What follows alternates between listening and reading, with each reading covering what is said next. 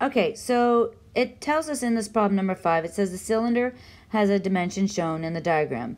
And we want to write the polynomial in standard form. That means standard form,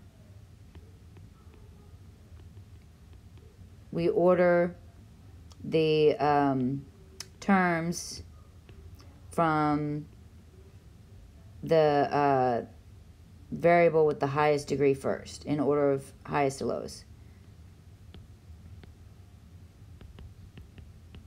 Okay, now surface area, the formula for surface area for a cylinder is going to be 2 pi RH plus 2 times B, and B is the area of the bases, or the base. All right, well, the area of the base, so here our R value, our R here is going to be equal to x plus 1. And our h, our height, is the value or the altitude in between the two bases. So our h is going to be equal to x plus 4. All right, so now we're going to rewrite this, and we're going to substitute these in. So we're going to say s is equal to 2 pi. Then in parentheses, I have my x plus 1. Then I have my h, which is going to be x plus 4.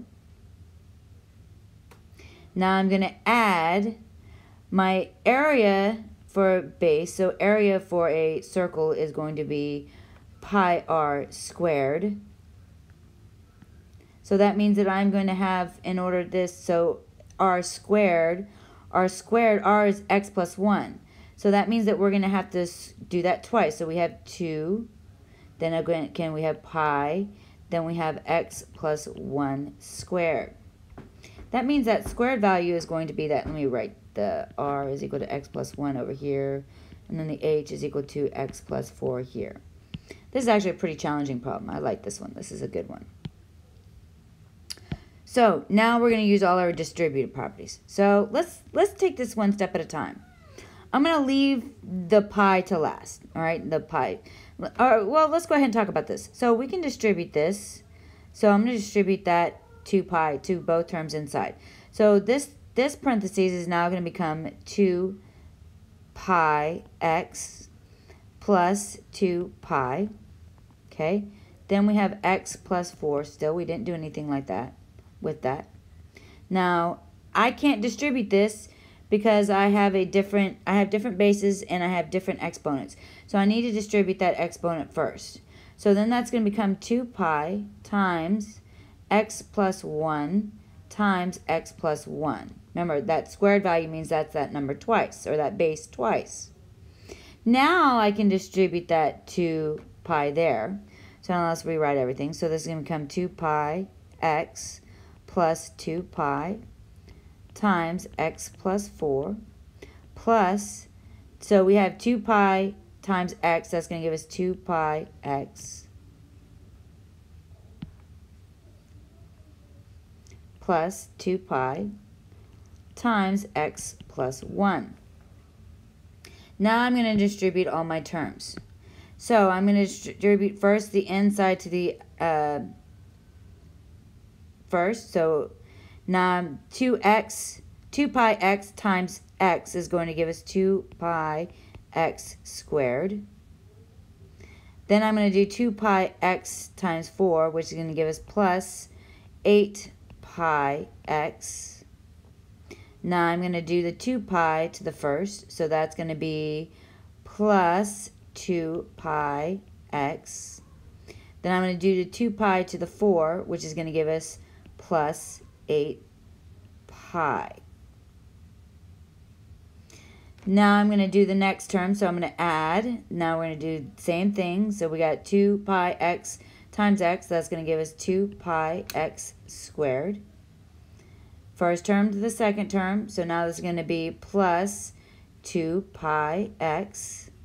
Now this one to that one, and then that one to that one. So then that's going to give us plus 2 pi x.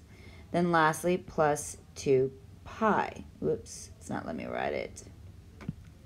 Try to write it smaller. Plus 2 pi. Okay. Now I'm going to combine all the like terms. So I have a x squared there, and I have an x squared there. So 2 at pi x squared plus 2 pi x squared becomes 4 pi x squared. I have let me do a different color.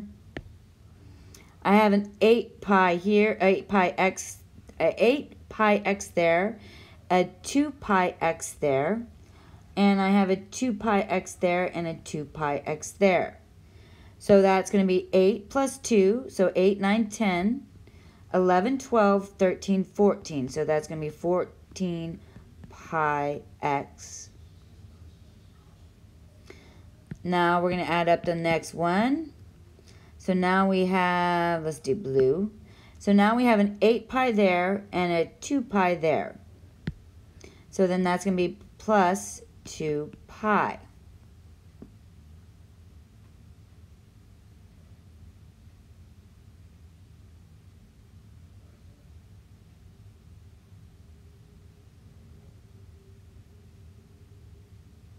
Oh, sorry, I counted wrong.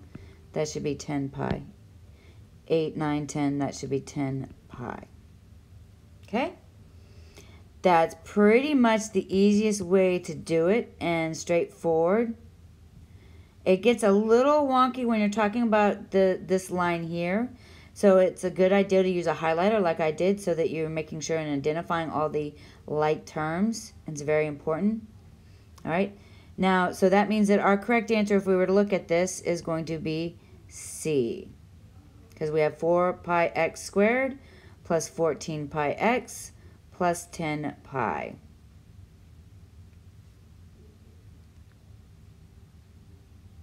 I'm going to do problem number 6 in the next video because that one, again, takes a little bit more time.